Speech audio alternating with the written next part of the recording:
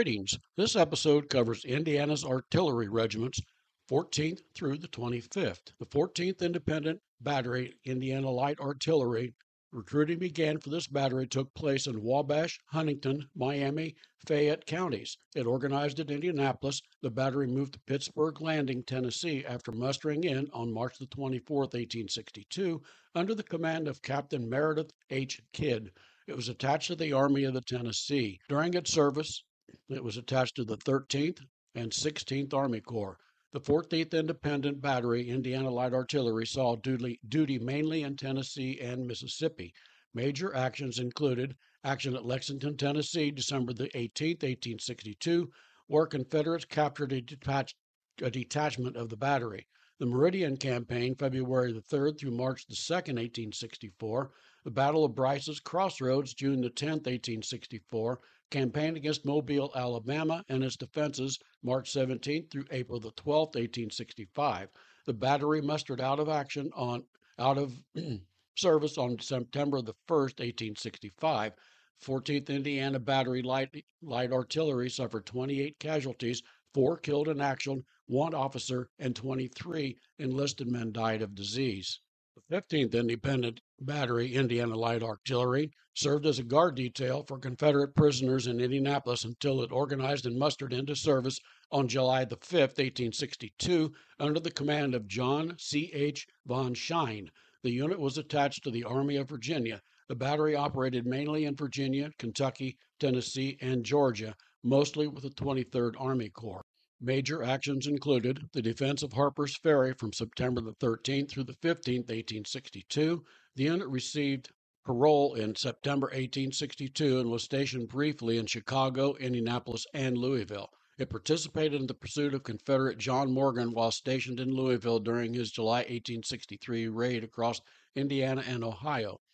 It also participated in Burnside's campaign in East Tennessee from August the 16th through October the 17th, 1863, the Knoxville campaign from November the 4th until December the 23rd, 1863. It fought at battles around Pumpkin Vine Creek and battles of Dallas, New Hope, Church, and Altoona Hills, May the 25th through June the 5th, 1863. It participated in the Siege of Atlanta from July the 22nd until August the 25th, 1865. It fought at the Battle of Nashville on December the 15th and 16th, and it participated in the pursuit of Hood to the Tennessee River from December the 17th through the 28th, 1864. It also participated in the Campaign of the Carolinas from March the 1st until April the 26th, 1865. The battery mustered out of service on June the 30th, 1865. It suffered 14 casualties, 1 killed in action, 12 enlisted men, and 1 officer by disease. The 16th Independent Battery, Indiana Light Artillery, organized at Lafayette and mustered in Indianapolis on March the 24th, 1862, under the command of Captain Charles A. Naylor. After traveling into Washington, D.C., the battery was part of the Defenses of Washington Military District of Washington, D.C. It remained in that capacity until June the 26th, 1862, when it joined Nathaniel Prentice Banks' Shenandoah Campaign in Virginia. Later actions included Pope's campaign in Northern Virginia from July to September 1862, Battle of Cedar Mountain on August the 9th, 1862, Battle of Antietam on September the 16th and 17th, 1862. After that, it received orders to return to the defense of Washington, D.C. The 16th Independent Battery, Indiana Light Artillery, mustered out of service on July the 5th, 1865. The battery suffered 11 casualties, all by disease. The 17th Independent Battery Light Artillery, organized in Indianapolis and mustered into service in 1862 with Captain Milton L. Miner in command. Most of the recruits were from Indianapolis. However, men from Rochester, Dublin, Cambridge City, Sandy Hook, Maryland, and other Indiana towns also enlisted. Sandy Hook, Maryland obviously is not in Indiana, but the rest of them were. Anyway, after traveling to Baltimore, Maryland, the battery joined the 8th Army Corps Middle Department to participate with the defense of the city. During the course of the war, most of its action took place in Maryland, Virginia, and West Virginia. Major actions included the battery performed mostly garrison duty in Baltimore and Harper's Ferry, Virginia. It took part in the evacuation of Harper's Ferry on July the 1st, 1863, and reoccupied the city on July the 7th, 1863. It joined General Philip Henry Sheridan's Shenandoah Valley campaign from August the 7th through November the 28th, 1864, and fought at the Battle of Cedar Creek on October the 19th, 1864. The battery returned to garrison duty at Frederick City, Maryland until mustering out on July the 8th, 1865. The regiment suffered 16 casualties, 4 killed in action, 2 officers and 10 enlisted men died of disease. The 18th Independent Battery Indiana Light Artillery, which is also called Lilly's Regiment, the men that served in this battery came mostly from central portion of the state. Towns listed as residences include Crawfordsville, Greencastle, Sanford, and Pendleton. The 18th Independent Battery, Indiana Light Artillery, organized in Indianapolis and mustered into service on August the 20th, 1862, with Captain Eli Lilly in command. The battery received orders to proceed to Louisville, Kentucky, after which it joined the 12th Division, Army of the Ohio. During the course of the war, it fought mainly in Kentucky, Tennessee, Alabama, and Georgia. In November 1862, the battery transferred to the Army of the Cumberland, with whom it would serve the remainder of the year. The major actions included pursuit of Confederate General John T. Morgan in Kentucky between December the 22nd, 1862 through January the 2nd, 1863. It fought at the Chickamauga Campaign August the 16th through September the 22nd, 1863. It followed Sherman on his campaign.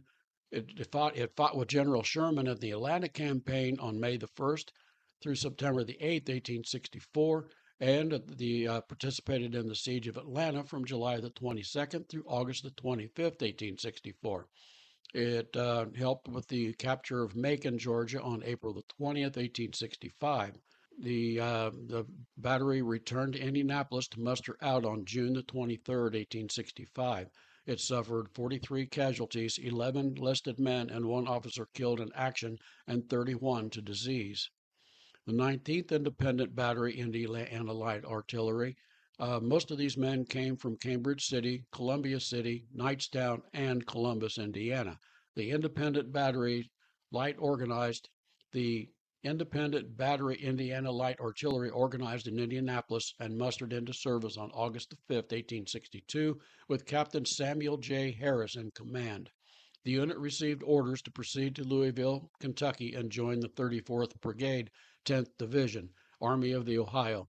It would later be attached to the Army of the Cumberland and the 14th Army Corps. The battery saw extensive duty in Kentucky, Tennessee, Georgia, and Alabama. It fought at the Battle of Perryville, Kentucky on October the 8th, 1862. It participated in the pursuit of Confederate General John T. Morgan in Kentucky from December the 22nd until January the 2nd, 1863. It fought at the Battle of Chickamauga, Georgia in September of 1863, participated in the siege of Chattanooga in September through November of 1863. It participated in the Chattanooga Rheingold Campaign November the 23rd through the 27th, 1863. It fought at the battles of Orchard Knob November the 23rd and 24th, 1863. It helped storm Missionary Ridge on November the 25th, 1863. Participated in the siege of Atlanta July 22nd through August 25th, 1864. It helped with operations against General Hood in North Georgia and North Alabama from September the 29th through November the 3rd, 1864.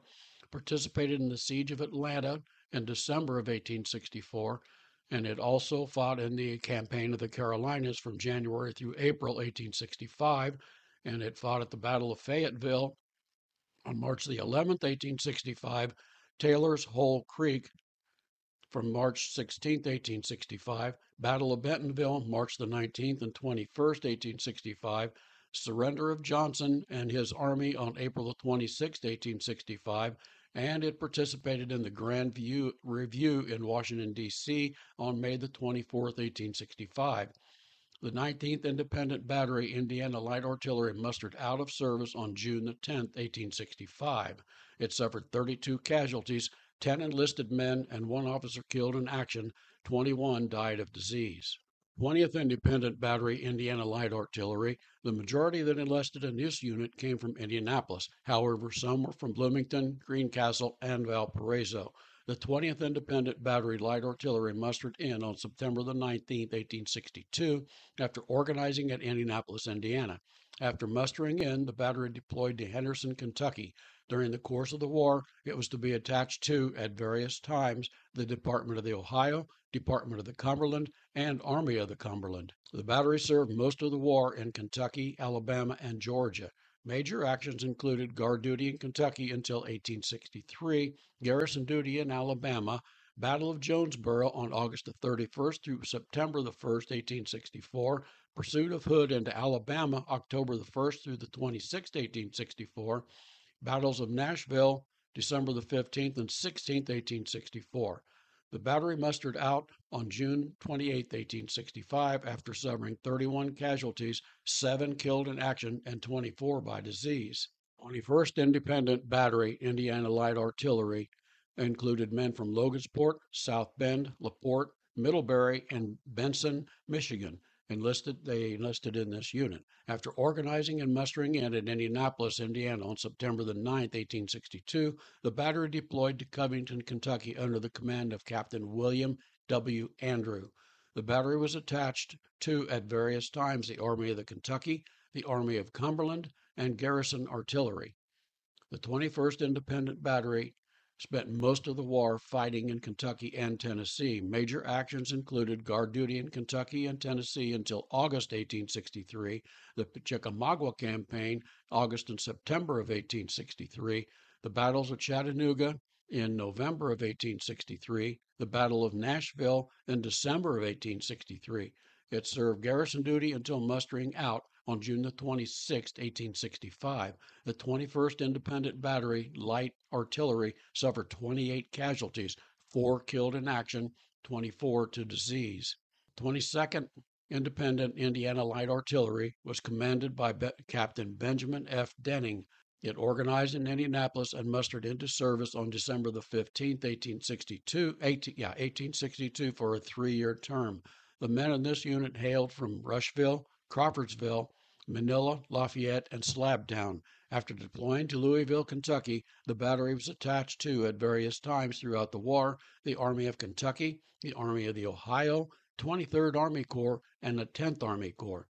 The 22nd Independent Battery, Indiana Light Artillery, served mainly in Tennessee, Georgia, Alabama, and the Carolinas. Major actions included the Siege of Atlanta from July through August 1864, the Nashville Campaign in November and December 1864, pursuit of Hood to the Tennessee River in December 1864, the Campaign of the Carolinas, March through April of 1865, the Battle of Wise Forks on March the 8th through the 10th, 1865, and it took part in the surrender of Johnson and his army in 1865. The 22nd Independent Battery Light Artillery returned to Indianapolis and mustered out of service on July the 7th, 1865. The battery suffered 13 casualties, 1 officer and enlisted man killed in action, 11 enlisted men to disease. The 23rd Indiana Light Artillery organized in Indianapolis with recruits mainly from Allen, Huntington, Kosciuszko, Whitley, Tippecanoe, and Elkhart counties. Captain James H. Myers commanded the battery. The battery mustered into service on November the 8th, 1862, and deployed to Louisville, Kentucky. Initially with the Army of the Ohio, the battery spent most of the war attached to the 23rd Army Corps and 10th Army Corps. The battery served mainly in Tennessee, Alabama, and the Carolinas. Major actions included the Siege of Atlanta, July the 22nd through August the 25th, 1865, the Nashville Campaign in November and December 1864, Battle of Nashville on December 15th and 16th, 1864, and the Campaign of the Carolinas from March through April of 1865. The unit returned to Indianapolis and mustered out of service on July the 7th, 1865, after suffering 19 casualties, 2 killed in action, and 17 men to disease. The 24th Independent Battery, Indiana Light Artillery, organized from recruits mainly from Carroll, Putnam, and Lake counties. In northwestern and central Indiana, The 24th Independent Battery, organized in Indianapolis and mustered into duty on November the 29th, 1862, with Captain Joseph A. Sims in command. The battery deployed to Louisville, Kentucky, attached to the District of Western This Kentucky, episode covers Department Indiana's of Ohio, artillery to regiments. June. During most of 14th its service, through it the was attached to the 25th. The 23rd 14th Army Independent Corps, Battery, fought mostly in Indiana Light Kentucky, Artillery. Tennessee, and Georgia. Recruiting began for this Major battery actions took included place in Burnside's Wabash, campaign in Huntington, East Miami, Tennessee from Fayette August counties. 16th It through organized at October Indianapolis. 17th, The battery moved to 1863, Pittsburgh siege Landing, of Knoxville, Tennessee after mustering November in on March 17th 24th, until December the 5th, 1863. under the command of Captain Meredith H. Marched to Kidd. Charleston, It was attached April to the the 5th Army of through the Tennessee. 24th, During its service, 1864. it was attached to the Participated in the 13th Atlantic campaign and 16th from Army May the Corps. 1st The until 14th Independent September Battery, the 8th, Indiana Light Artillery, 1864. saw duty Confederates mainly in captured most of the Tennessee and battery at Mississippi. Sunshine Church on Major July actions 30th included and 31st, action at Lexington, 1864. Tennessee, December the 18th, The rest of the unit went on to fight, where to fight Confederates at the Battle captured of and Nashville, dispatched December the a 15th detachment through of the 16th, battery. The 1864. Meridian Campaign, It February returned 3rd to through March Indianapolis the and 2nd, mustered out of service 1864. on August The the Battle 3rd, of Bryce's 1865, Crossroads, after June the suffering 10th, 31 1864. casualties, Campaign all against to Mobile. disease. The 25th Independent Battery Light Artillery. This was the last one recruited in Indiana. The battery organized at Indianapolis and mustered into service on October the 4th, 1864, with Captain Frederick C. Sturm in command. The battery deployed to Nashville, Tennessee, and became part of the unattached artillery department of the Cumberland. Major actions include the Battle of Nashville, Tennessee, December the 15th and 16th, 1864, garrison duty at Decatur, Georgia for the remainder of the war, returned to Indianapolis and mustered out of service on July 20th, 1865, after suffering 7 casualties, all to disease. The next episode begins relating the cavalry units from Indiana that fought in the war. Find out more about Indiana's role in the Civil War by purchasing my book. You will find it on the website www.mossyfeetbook.com on the Indiana Short History Series category. There are links to Amazon, Barnes & Noble, Google Play, and other online booksellers. You may choose to purchase the book in ebook or softbound versions. An audiobook version is also available on Google Play. At the conclusion of this podcast series, I will compile the episodes into an audiobook. The audiobook will be available on Audible, Amazon, Apple, Barnes & Noble, as well as many other audiobook sellers. You can listen to this podcast on many platforms, including Apple, TuneIn, Spotify, Amazon Music, and many others. Video versions are available on YouTube and Rumble. Southeast Indiana residents can also find my books at the Walnut Street Variety Shop at 111 George Street in Batesville, Indiana. You can also order these books direct from me, the author, on the webpage. If you wish me to sign the book, just send an email to mossyfeetbooks@gmail.com requesting a signed book and instruction on how you want me to address it. Note, if you send me an email, I will add you to my contact list. Readers on the list will receive an email from me announcing when I publish a new book. If you do not want me to add you to the list, tell me and I will not add you. Listeners to this podcast that want email notifications of my new releases can just send an email requesting addition to the list. You can choose to have your name removed at any time. If you browse the website, you will find dozens of sample chapters, one for each of my books. I hope you enjoyed this podcast, and thank you for listening.